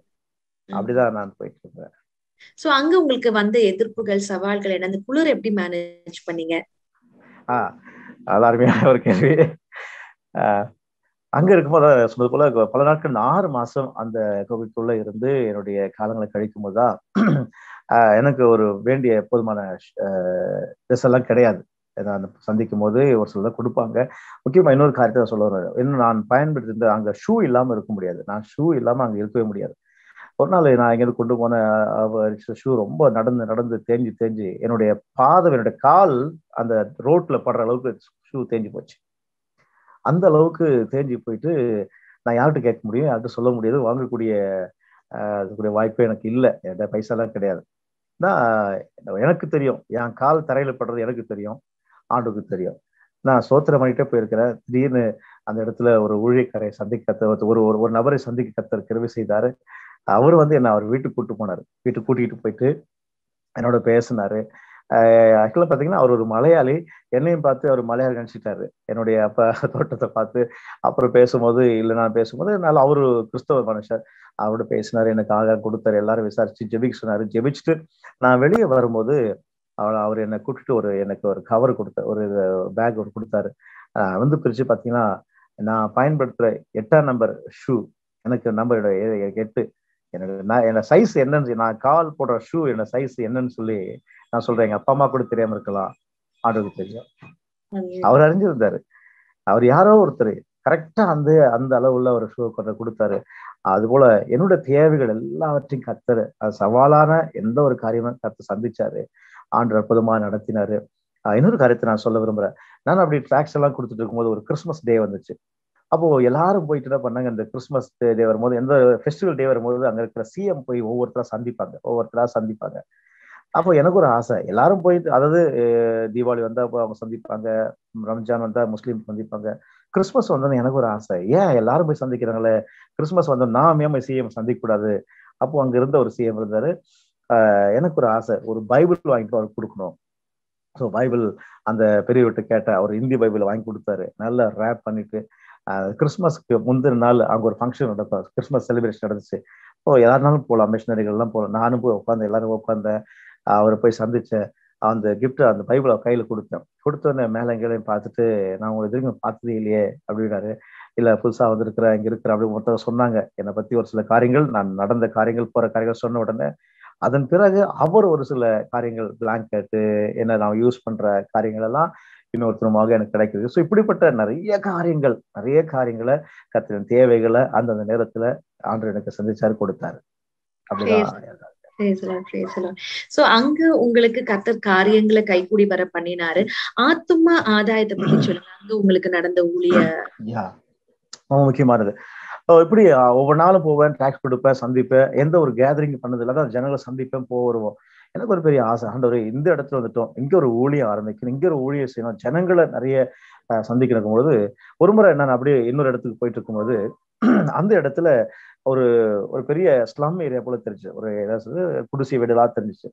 இறங்கி கீழே வந்து பாத்தீங்கன்னா அது யாருன்னா இந்த லெப்பர்ஸ், இது குஷ்டரோகம் பிடித்தவர்கள், அவங்களுக்கு தனி காலனி, கிட்டத்தட்ட ஒரு 400-500 பேர் இருப்பாங்க அங்க, ஃபுல்லா அவங்க தான் இருப்பாங்க. நான் அந்த இடத்துக்கு வந்துட்டேன். வந்த உடனே அவங்க என்னை பார்த்தோன்னு எல்லாம் ஓடி வந்துட்டாங்க. எல்லாம் ஓடி வந்துட்டு என்கிட்ட பேச ஆரம்பிச்சாங்க. முதல்ல ஃபர்ஸ்ட் அனுபவம் எனக்கு, நான் நினைச்சு போனது வேற. ஆனா அங்க இருந்தவங்களை பார்த்த உடனே அங்க இருக்க அந்த அவங்களுடைய வாழ்க்கை, அவங்களுடைய தோற்றங்கள், அவங்க சுத்தம் இல்லாத பார்க்கும்போது கொஞ்சம் மாம்சீகத்துல கொஞ்சம் எனக்கு கொஞ்சம் அருவருப்பாய் தோன்ற உடனே ஆண்டவர் என் கூட பேச ஆரம்பிச்சாரு. நான் தான் அவங்களை அனுப்புனேன், நீ தானே சொல்லுவேன், நான் எங்க போனாலும் நான் தான் உன்னை அனுப்புறேன்னு சொல்லி, இங்க நீயா வரல, நான் தான் உன்னை அனுப்புனேன் அப்படின்னு ஆண்டவர் பேசினாரு. உடனே நான் இறங்கி போனேன். ஒரு அந்த இடத்துக்கு தலைவரா இருக்கு என்ன அவர் வீட்டுக்கு கூட்டு போனாரு. அவர் ரூம்ல சின்ன குடிசை கூட்டிட்டு போய் உட்கார வச்சு, அவரோட கையினாலே பால் எடுத்து வச்சுட்டு, அவர் கையினாலே சக்கரை எடுத்து போட்டு, அவர் கையினாலே இப்ப இதெல்லாம் உட்காந்து பார்த்துட்டே இருக்கிறேன். அப்போ ஆண்டவர் சொல்றாரு, நான் தான் ஒண்ணு நடத்தினேன், நான் தான் இங்க கூட்டு வந்தேன். டீ போட்டாங்க, டம்பர்ல அவங்க கைகளே கழுவி கொடுத்தாங்க. எனக்கு உண்மையாவே சின்ன வயசுல நான் சொல்றேன், எங்க வீட்டுல வளரும் போது நான் சாப்பிடும் போது இது எனக்கு ஒரு மாற்றத்தை கத்துரு, அதுக்காக என்ன மாத்துறாரு ஆண்டவர். நான் கிராமத்துல இருந்தாலும் நான் சாப்பிட்டு இருக்கும் போது, எனக்கு அது ஏன் தெரியல, சின்ன வயசுல இருந்து சாப்பிட்டு இருக்கும் போது வயசானவங்க யாரும் வந்துட்டா சாப்பிட மாட்டேன். அது என் சுபாவம் சின்ன வயசுல இருந்து. வயசானவங்களை பார்த்தாவே கொஞ்சம் ஒரு மாதிரி, அவங்க ஏன் வந்தாங்க, அந்த பாட்டியா வந்தாங்க, போக சொல்லுங்க அவங்க நாய் வந்துட்டா சாப்பிட மாட்டேன். அப்ப அங்க உட்காந்துட்டு நான் யோசிக்கிறேன், ஆண்டவர் எப்படியெல்லாம் என் புத்தியை மாத்துறீங்க. என்னோட சுபாவங்கள், என்னோட ஜென்ம சுபாவத்தை கர்த்தர் மாற்றினார். அவங்க கொடுக்கறத வாங்கி சாப்பிட்டேன். கர்த்தர் இங்க ஊழியம் செய்ய ஒவ்வொரு புதன்கிழமையும் அந்த இடத்துல ஊழியம் செய்ய ஆரம்பிச்சேன். கொஞ்சம் கொஞ்சமா ஜனங்கள் வந்து 200-300 பேரு ஒவ்வொரு வாரம் அந்த இடத்துக்கு கூடி கர்த்தரை ஆராதிப்பாங்க. அது உண்மையாவே கர்த்தரதுனால மகிமைப்பட்டார் என்பதை என்னால மறக்க முடியாது. நல்ல ஒரு ஊழியத்தை கர்த்தர் கொடுத்தார். இன்னும் நிறைய காரியங்களை கர்த்தர் இந்த இடத்துல செஞ்சாரு. அப்படி நான் செஞ்சுட்டு இருக்கும் பொழுதுதான் என் காரியங்களை ஊழியத்தை குறித்து காஸ்பல் ஃபார் ஏசியா என்கிற அந்த ஸ்தாபனம் கேள்விப்பட்டு அவங்க எனக்கு ஒரு அணுகுனாங்க. அவங்க அந்த ஊழியத்தை அங்க ஸ்தாபனம் சொல்லி என்னோட பேசினாங்க.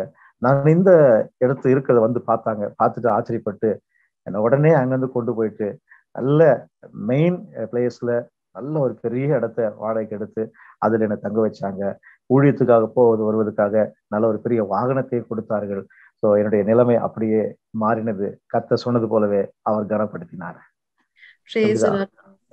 சோ எங்கேயோ ஒரு கிராமத்துல தோல்விகளை சந்தித்து ஆண்டவரை கேள்வி கேட்டு ஆண்டவரை விட்டு கொஞ்சம் விலகி இருந்தாலும் ஆண்டருடைய அன்பினால ஈர்க்கப்பட்டு ஆண்டவர் தம்மை உங்களுக்கு வெளிப்படுத்தி தன்னுடைய கனமான ஊழியத்துக்கு பிரித்தெடுத்து இத்தனை மகத்தான காரியங்களும் உங்க வாழ்க்கையில செஞ்சிருக்கிறாங்க. உங்களோடு கூட பேசுறதுக்கு ஒரு பேனல் ஆயத்தமா இருக்கிறாங்க. அந்த பேனலுக்கு போறதுக்கு முன்னால இந்த ஊழிய பாதையில நீங்க சந்தித்த ஏதாவது ஒரு எதிர்ப்பான சூழ்நிலை அதை நீங்க எப்படி கையாண்டீங்கன்னு மாத்திரம் சொல்லுங்க. நம்ம அடுத்த பேனலுக்கு போலாம். நான் அங்கே நார்த் இந்தியாவுக்கு நடந்த சம்பவத்தை சொல்லுறேன். நான் இப்படி காஸ்பல் ஃபார் ஏசியா அவர்கள் மூலமாக ஊழியத்தை ஆரம்பிச்சு அந்த ஸ்தாபனத்தை மூலமா இருந்துக்கும் பொழுது என்னுடைய அறையில ஒரு நாள் வீட்டுல நைட்ல ஒரு 10 மணிக்கு மேல இருக்கும். என்னோட ரூம்ல நானும் இன்னொரு சகோதரர் மாத்திரம் இருக்கிறோம். திடீர்னு ஒரு நாள் யாரோ எங்க கதவை தட்டுறது போல இருந்துச்சு. இப்போ திறந்து பார்க்க உடனே ஒரு 15-20 பேர் அந்த ரூம்குள்ள வந்துட்டாங்க. ஒரு பெரிய கூட்டம், எல்லாம் ஹைட்டா இருப்பாங்க. உள்ள வந்துட்டு எங்க ரூம்ல இருந்த எல்லா பொருட்களையும் சின்ன சின்ன ஸ்பீக்கர்ஸ் எல்லாத்தையும் அடிச்சு உடைச்சாங்க. எங்களை அதிகமா அடிச்சு, என்னையும் அதிகமா அடிச்சு காயப்படுத்தி எங்க தலையில, என் கையில, இன்னைக்கு அந்த தழும்பெல்லாம் இருக்கு என் கையில, என் தலையில இன்னைக்கு தழும்புகள்லாம் இருக்குது. பயங்கரமா அடிச்சுட்டு அவங்க சொன்னாங்க, உன்னை நான் கொல்லாம விட மாட்டோம். நீ சாகாம இருக்கணும்னா நீ திரும்ப ஊருக்கு போயிடு. நீ ஊருக்கு போனா அவனை கொன்னுடுவேன்னு சொல்லிட்டு நீ உன் அட்ரஸை எழுதி வச்சுக்கோ. அவன் அட்ரஸை எழுதி வை. ஏன்னா நீ இறந்துட்டேன்னா உன் பணத்தை நாங்க அனுப்புறதுக்கு பிரயோஜனமா இருக்கும். அப்படியெல்லாம் என்னை பயங்கரமா சொல்லி எங்களை பயமுறுத்திட்டே இருந்தாங்க. அடிச்சுட்டே இருக்கும்போது பயங்கரமா அவங்க அவ்வளவு வெறியா வந்தாங்க. கொல்லாம விட மாட்டேன்னு வெறியா வந்திருக்கும் போது திடீர்னு அவங்க கொண்டு வந்து எல்லா ஆயுதங்களும் போட்டுட்டு ஓடி போயிட்டாங்க. ரொம்ப முக்கியமான ஒரு காரியம். திடீர்னு ஓடி போயிட்டாங்க. அப்போ எங்களுக்கு அது ஆச்சரியமா இருந்துச்சு. அடுத்த நாள் காலையில நாங்க ஹாஸ்பிட்டலுக்கு போறோம். டாக்டர்ஸோ எங்களுக்கு ட்ரீட்மெண்ட் கொடுக்க முன் வரல. அவங்களுக்கு சாதகமா இருந்தாங்க. போலீஸ் ஸ்டேஷன்லும் எங்களுக்கு எங்க ஏற்றுக்கொள்ள சாதகமா இருந்தாங்க. பிறகு நான் கேள்விப்பட்ட ஏன் அவங்க ஓடினாங்க அதை நான் இங்க சொல்ல ரொம்ப முக்கியமா சொல்லணும்.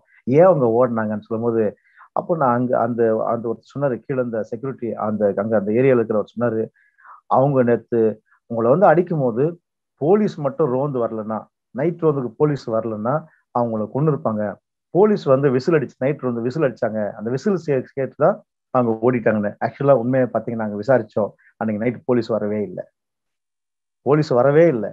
நான் விசுவாசிக்கிறேன், நான் நம்புறேன், என்னை காக்குற தேவன் அவர் அன்னைக்கு அந்த செயலை செய்தார். அன்னைக்கு போலீஸ் அவங்களே சொல்றாங்க, போலீஸ் ஸ்டேஷன்ல போய் கேட்டுருக்காங்க, நீங்க ஏன் வந்தீங்க? என்ன போலீஸ் சொல்றாங்க, நாங்க வரவே இல்லை. நான் விசுவாசிக்கிறேன் அவங்க ஓடுவதற்கு காரணமா இருந்தது எங்க கூட இருந்த கர்த்தர் தான் என்பதை நான் இன்னைக்கு சொல்ல முடியும். அப்படி தேவன் ஒரு நாள் நம்ம கைவிடவே மாட்டார். சோ அருமையா கர்த்தர் அந்த ஒரு நெருக்கமான சிச்சுவேஷன்லயும் உங்களை காத்தது அருமையான ஒரு சாட்சி. இப்பொழுது நம்மளோட கூட கலந்து பேச ஒரு பேனல் இருக்கிறாங்க. அவங்கள நான் உங்களுக்கு இன்ட்ரடியூஸ் பண்ண விரும்புறேன். நம்மளோட தம்பி ஆண்ட்ரூ இருக்கிறாங்க. Praise the Lord Andrew. So Andrew அவங்களுடைய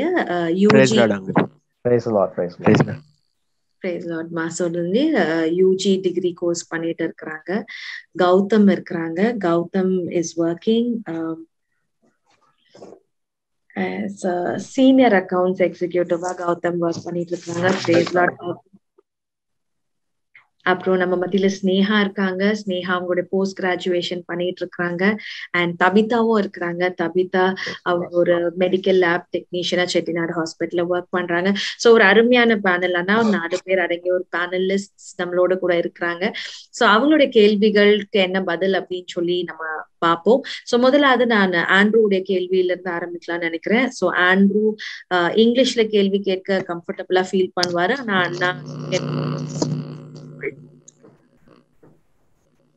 ஹலோ. சொல்லுங்க. Price Lord uncle. நீங்க நீங்க கோவப்பட்டீங்களா இந்த ஜீசஸ் மேல இந்த மாதிரி ஃபெயில் ஆயிட்டோம் அப்படின்னு? அந்த ஃபெயில் ஆயிட்டு நீங்க உலக பிரகமான காரியங்களுக்கு போகும்போது அங்க நீங்க ஃபேஸ் பண்ண சேலஞ்சஸ், இப்போ அந்த ஒரு குற்ற உணர்ச்சி இருக்கும்ல, அது உங்களுக்கு இருந்துச்சா அந்த மாதிரி? கண்டிப்பா. ஆண்டவர் மேல கோவப்பட்டு எனக்கு ஒண்ணுமே செய்யல அப்படின்னு கோவப்பட்டுட்டு உலக காரியங்களை நான் ஒவ்வொரு முறை முயற்சி எடுக்கும் போதும் ஆரம்பத்துல அந்த முயற்சி எனக்கு வரவேற்பு கொடுக்கறதா இருந்தாலும் போக போக அதுல நிறைய ஒரு என்ன சொல்றது அங்க எனக்கு வந்து கனவீனப்படுத்தப்படுறதை நான் உணர்ந்தேன். ஆரம்பத்துல அது கனப்படுத்துறப்ப இருந்தாலும் போக போக அதுக்கு அதுல கனவீனம் உண்டாகிறத நான் ஃபீல் பண்ணேன். அதுவும் ஒரு வழிதான், ஆண்டவருக்குள்ள திரும்பி வருவதற்கு அது ஒரு வழியா இருந்துச்சு. Thank you uncle. அப்புறம் நீங்க அதை விட்டு வெளியே வரும்போது அந்த டிஃபரன்ஸ் எப்படி இருந்துச்சு? உலக காரியங்கள்ல இருக்கும்போது மறுபடியும் நீங்க இயேசுக்குள்ள வரும்போது அந்த டிஃபரன்ஸ் எப்படி இருந்துச்சு?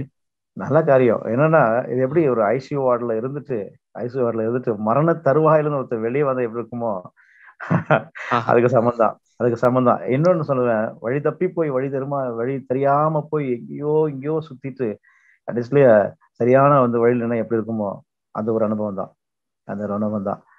ஆமா, நான் இன்னைக்கு நான் யோசிப்பேன், அந்த இயர்ஸ் எல்லாம் வேஸ்ட் ஆக்கிட்டேன், அந்த இயரை நான் வீணாக்கிட்டேன்னு சொல்லி இன்னைக்கும் பல முறை வீட்டுல நான் ஷேர் பண்ண உண்டு. இத்தனை வருஷத்தை நான் வீணாக்கிட்டேன், அதெல்லாம் இருந்ததா இன்னும் நிறைய எக்ஸ்பீரியன்ஸ் ஆயிருக்குமே. ஆனா அதுக்குரிய காரியங்களை சேர்த்து கொடுத்துட்டு இருக்கிறாரு. Thank you pastor. Thank you. So Andrew ஒரு அருமையான கேள்வி கேட்டேன் ஆண்ட்ரூ. ஆனா இப்ப நம்ம பேசிட்டு இருந்தது போல இன்றைக்கும் வாலிப பிள்ளைகள் ஒரு சிலர் கர்த்தர் செய்த நன்மைகளை மறந்து உங்களுடைய சாட்சியை வந்து நம்ம பார்க்கும்போது எத்தனையோ காரியங்கள் உங்களை விசுவாசத்துல பலப்பட்டு சிறு வயதுல இருந்து ஆண்டவர் எவ்வளவு நன்மைகள் செய்திருக்கிறார். ஒரு தோல்வி அந்த காரியங்களை மறக்க செய்து ஆண்டவரை விட்டு ஆண்டவர் மேல ஒரு கோபம், ஜெபிக்க முடியல, வேதவாசி அப்படி வாழ்க்கைய புரட்டி போட்டத உங்க சாட்சியை நாங்க பார்த்தோம். அப்படி ஆண்டவர் மேல கோவப்படுறது நீங்க சொன்னது போல நம்ம தான் ஒரு சில காரியங்களை நம்ம இழந்துட்டு இருக்கோம் அப்படின்றது இந்த வாலிப நாட்கள்ல தெரியாமல் இருக்கிற பிள்ளைகளுக்கு ஒரு சின்ன அட்வைஸ்னா நீங்க என்ன சொல்லுவீங்க? அதான் நீங்க அப்படி செய்யும் போது உங்களுடைய வாய்ப்புகளை இழந்துடுறீங்க. நம்பர் 1, உங்களை வாய்ப்புகள் இழந்துடுறீங்க. ஆண்டவர் நமக்கு செய்யலையே அப்படின்னு நினைக்கிறது வந்து தவறான ஒரு காரியம். ஆண்டவர் எதை செய்தாலும் அது அவர் நன்மைக்காகவே செய்வார். இன்னைக்கு நான் அடிக்கடி எல்லா ஜபரும் சொல்லுவேன், அன்றியும் அவருடைய தீர்மானத்தின்படி அழைக்கப்பட்டவர்களாய் அவரிடத்தில் அன்பு கூறுகிறவர்களுக்கு சகலமும் நன்மைக்கு ஏதுவாக நடத்துகிறார். இன்னொரு வார்த்தை, அவர் தீமையும் நன்மையை மாற்றுவார். ஆண்டவர் எனக்கு செய்யலையே, தீமை செஞ்சிட்டாருன்னு அப்படின்னு நினைக்கும் போது நம்முடைய ஆப்பர்ச்சுனிட்டி நம்ம இழந்துடுறோம், நிறைய வாய்ப்புகள் நம்ம இழந்துடுறோம். அது எதுவா இருந்தாலும் பரவாயில்ல அப்படின்னு சொல்லி நம்ம நின்றுட்டா, நான் சொல்றேன், அதோடைய பிரதிபலன் பயங்கரமா இருக்கும். நான் இன்னைக்கு அந்த நாட்களை நினைச்சு பல நாட்கள்ல தனிமையில ஆண்டோட கேட்பது, ஆண்டோட தயவுசெய்து அதை நினைச்சிடாதீங்க, மறந்துருங்க. அந்த நாட்கள்ல நான் உங்களை கோபிச்ச நாட்கள், அந்த நாட்கள் வீணாக்க நாட்களை எனக்கு தயவுசெய்து நீங்க கிருபையா மன்னிங்கன்னு சொல்லி பல நாட்கள் கேட்பது உண்டு. அப்படிப்பட்ட காரியத்தை நீங்க செய்ய வேணாம்னு சொல்லி நான் உங்களை தாழ்மையா கேட்கிறேன். எதுவா இருந்தாலும் கர்த்தரை நீங்க நேசிகளா இருந்தா, ஆண்டவர் நேசிக்கிற பிள்ளைகளா இருந்தீங்கன்னா, உங்க வாழ்க்கையில கர்த்தர் எதை கொடுத்தாலும் அது நன்மையாகவே தான் இருக்கும். அது ஒருவேளை உங்களுக்கு தீமையா தோன்றினாலும் அதை கர்த்தர் நன்மையாய் மாற்றுவார். Brace God. Brace God. ஆனா தபி क्वेश्चनக்கு நேரா போவோம்னா, தபி பிரைஸ் லார்ட். என்னுடைய क्वेश्चन வந்து, நீங்க உங்களுடைய எக்ஸாம்ஸ்ல வந்து ஒரு முறை இல்ல 3 முறை வந்து அகைன் அண்ட் அகைன் நீங்க ஃபெயில் ஆனீங்க அப்படின்னு சொல்லி சொன்னீங்க. இப்ப இருக்க பசங்க வந்து அந்த ஃபெயிலியர்ஸ தாங்க முடியாம சூசைட் பண்ணிக்கிறாங்க நிறைய பேர். அதுக்கப்புறம் அவங்களுடைய ஸ்டடீஸ், அதுக்கப்புறம் இருக்க லைஃப வந்து அப்படியே அவங்க குவிட் பண்ணிட்டு தவறான பாதையில போயிட்டு இருக்காங்க. அப்படி இருக்க பசங்களுக்கு நீங்க என்ன அட்வைஸ் கொடுப்பீங்க? நீங்க எப்படி அந்த நேரத்துல டேக்கிள் பண்ணி வெளியே வந்தீங்க? முதலாவது நான் சொல்றேன், நம்முடைய வாழ்க்கையில தோல்வின்றது முடிவு இல்லை, தோல்வி என்றது முடிவு கிடையாது. ஒரு காரியத்தை நம்ம தோற்றுட்டோம்னா வசனத்தில் நம்ம விழுந்தாலும் அந்த தேவன் நம்ம தூக்கி எடுக்கிறார். ஸோ அந்த தோல்வி வந்து நான் அன்னைக்கு தான் நினைச்சேன், தோல்வி வந்தோன்னா அவ்வளவுதான், முடிஞ்சு போச்சு. அதுக்கு பிறகு வழி இருக்குதுன்றத நம்ம புரிஞ்சுக்கணும். முதல்ல தேவன பிள்ளைகள், கர்த்தருடைய பிள்ளைகளா இருக்கிறவர்கள் ஒவ்வொருவரும், இல்ல மற்ற உலக காரியமா தேவனை அறியாதவங்களும் சரி, இந்த நாள்ல இந்த நிகழ்ச்சியை பார்த்துட்டு அவங்களுக்கு சொல்றேன், உங்களோட தோல்வி என்பது உங்களோட முடிவு அல்ல. உலகத்தானே சொல்லுவாங்க, தடை கற்களை படிக்கற்களாய் மாற்ற வேண்டும் என்று சொல்லி. ஸோ அது தடை வருதா, அதையே நீங்க சவாலா எடுத்துக்கங்க. அன்னைக்கு நான் செஞ்ச தவறுதான், நம்முடைய தோல்விதான், அவ்வளவுதான் முடிஞ்சு போச்சு நினைக்கும் போது அடுத்து நம்முடைய கோல், நம்முடைய லட்சியத்தை நம்ம அடைய முடியாம அது பண்ணிரும். பலவிதமான வேண்டாத சிந்தைகள், வேண்டாத எண்ணங்கள் நமக்குள்ள வர ஆரம்பிக்கும். தேவையில்லாத காரியங்கள்ல இன்னைக்கு நான் படிச்சது பண்ண காரியம் 3 வருஷம் எடுத்து சர்டிஃபிகேட்ல அப்பப்போ எடுத்து பார்த்து நான் சொல்றேன், துப்பி இருக்கிறேன். அந்த சர்டிஃபிகேட் துப்பி இருக்கிறேன், வேஸ்ட் யூஸ். இதெல்லாம் இதுக்கு செலவு பண்ண நேரத்தை நான் வேற செலவு பண்ணிருக்கலாமே, அது வேஸ்ட். இன்னைக்கு அதனால ஒரு பிரயோஜனமே இல்லை. அந்த தோல்விக்கு மேல விரக்தியில கோபத்தினால நம்ம தவறான காரியங்களை எடுத்துடுறோம். அதனால உங்க வாழ்க்கையில தோல்வி வரும்பொழுது தயவு செய்து ஒண்ணு, தவறான எண்ணங்களை வரக்கூடாது, எடுக்காதீங்க. தற்கொலையோ இல்ல மற்ற காரியங்களோ முடிவு அல்ல. தோல்வி வரும்போது நான் அவங்களுக்கு ஒரே ஒரு வார்த்தை சொல்லி முடிக்க விரும்புறேன், அமைதியா இருங்க. இன்னைக்கு நான் இன்னைக்கு கற்றுக் கொடுக்குறது, ஏதாச்சும் ஒரு தோல்வி, ஏதாவது நஷ்டம் தான், அமைதியாயிருவேன். அமைதியா இருங்க, கர்த்தர் வழி திறப்பார். நீங்கள் அமர்ந்திருந்து நானே தேவன் என்பதை அறிந்து கொள்ளுங்கள். படக்க வேணாம், அது படபடப்பு வேண்டாம், அங்கலாய்க்க வேண்டாம். அந்த சூழ்நிலை தான் தவறான டிசிஷனை எடுக்க நம்மளை புஷ் பண்ணிட்டு இருக்குது. அமைதியா இருங்க. எவ்வளவு நஷ்டங்கள் வந்தாலும் கர்த்தர் அதை லாபமாய் மாற்றுவார், தோல்வியை ஜெயமாய் மாற்றுவார். அமைதியா இருங்க. இன்னைக்கு வாலிப பிள்ளைக்கு நான் கொடுக்குற ஒரே சஜஷன், ஒரு ஆலோசனை, உங்க வாழ்க்கையில தோல்வி வரும்போது எவ்வளவு அமைதியா இருக்க முடியுமோ அமைதியா இருங்க, தேவனுக்காக காத்துருங்க.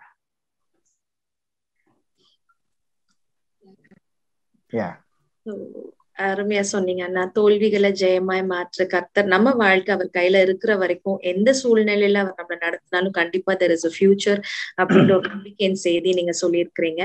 கௌதமோட குவெஸ்டனுக்கு நேரம் நம்ம போவோம். கௌதம்,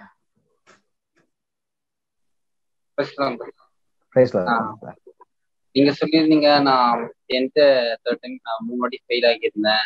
அதுக்கப்புறம் நான் நிறைய டெக்னிக்கல் கோர்ஸ் படித்தேன், ஃபேஷன் டிசைனரா பண்ணேன். இருந்தாலும் நான் வாழ்க்கையில ஃபுல்ஃபில்லா நான் சக்சீட் ஆகல, ஒரு ஹாப்பினஸே இல்லை அப்படின்னு சொல்லியிருந்தேன். அதுக்கப்புறம் மரண இதுக்கு போயிட்டு நான் ரொம்ப ஜபிச்சதுக்கு அப்புறம் தான் கர்த்தர் என்ன குறித்து வச்சிருந்ததை கர்த்தர். அதே போல இப்ப இருக்க நாங்களும் எங்களை குறித்து கர்த்தர் என்ன திட்டம் வச்சிருக்காரு, அதை எப்படி நாங்க தெரிஞ்சுக்கிறது? இதுதான் என்னோட. அருமையான கேள்வி தம்பி, அருமையான கேள்வி.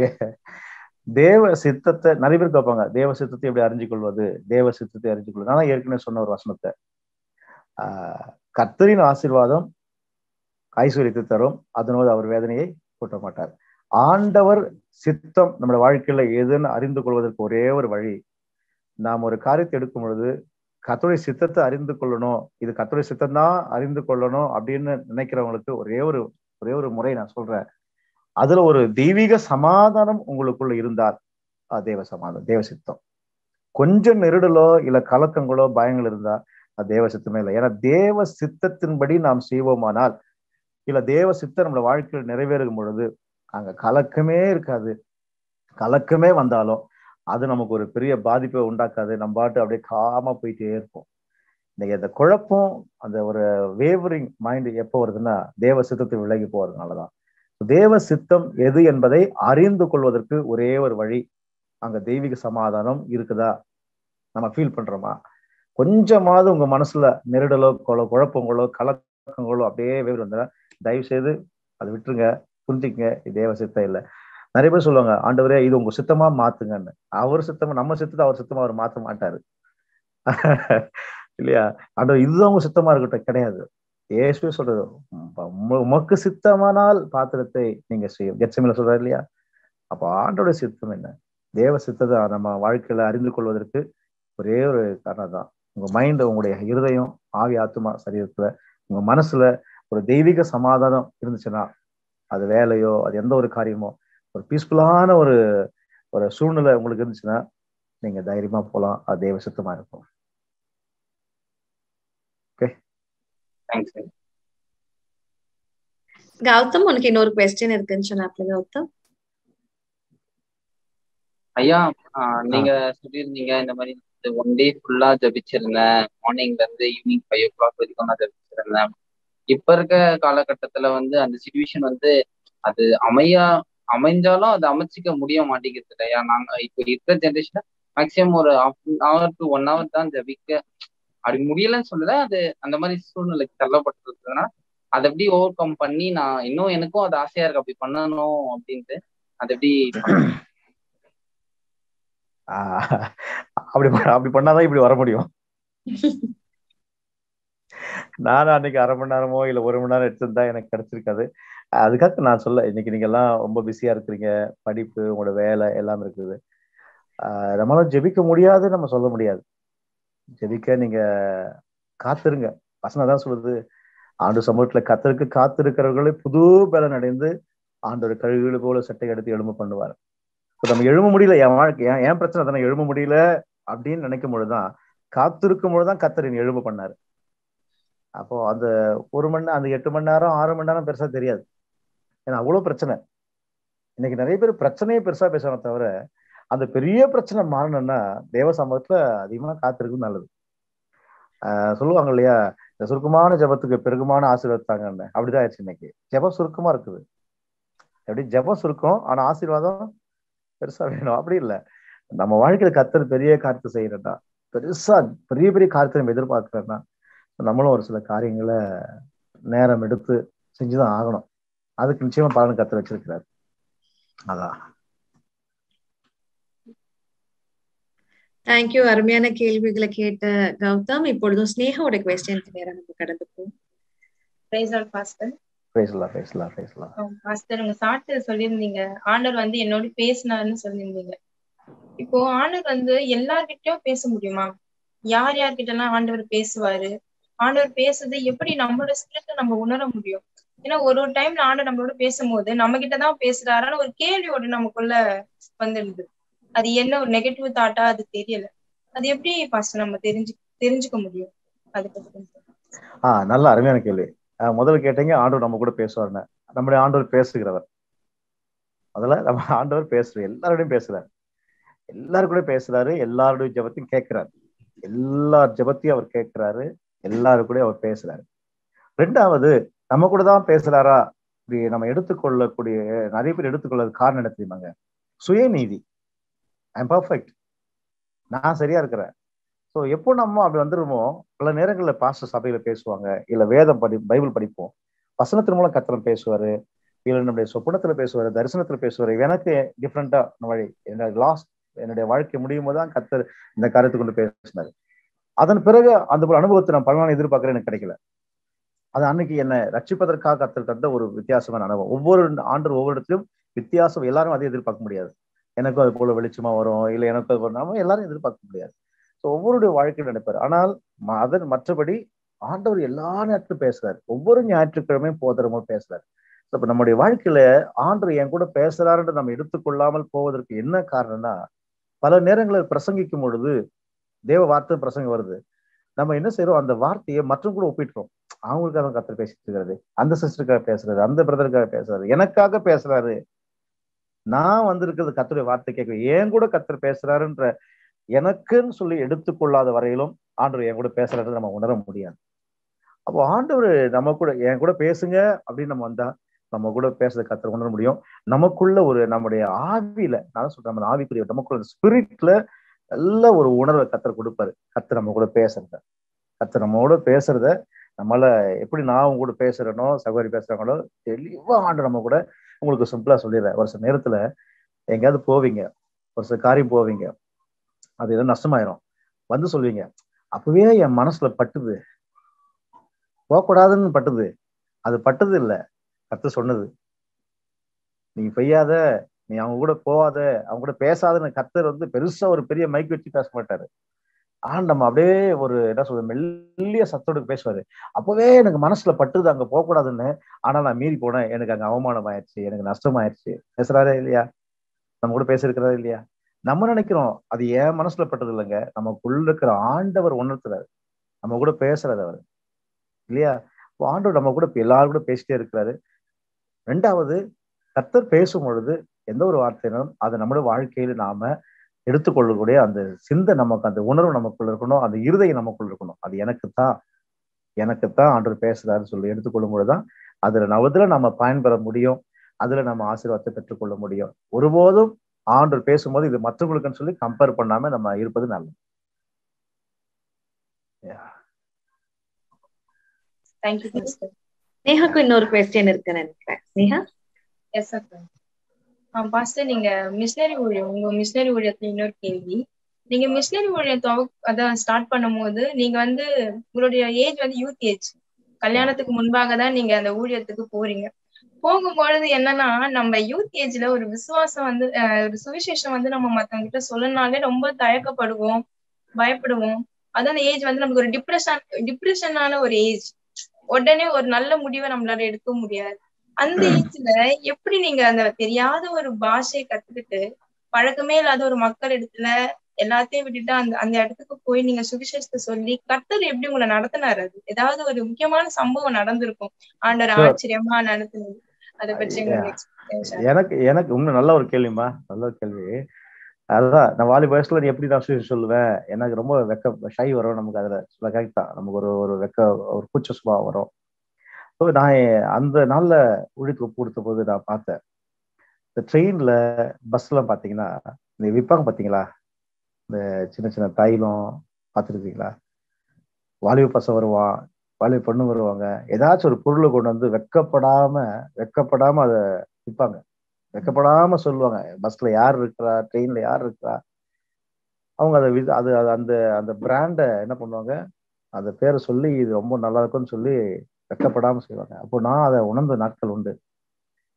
அதுல என்ன ஆதாயம் வந்துடும், அதுல அவங்களுக்கு ஏதாவது பாக்கெட் மணி கிடைக்கும். அந்த ஒரு காரியத்துக்கே வெக்கத்தை விட்டுட்டு அவங்க அதை செய்யறாங்கன்னா, நம்ம இயேசுவை பத்தி சொல்றதுக்கு நம்ம வெக்கப்பட்டோம்னா அதுல கிடைக்கிற ஆதாயம் இல்லை, இதுலதான் பெரிய ஆதாயம்.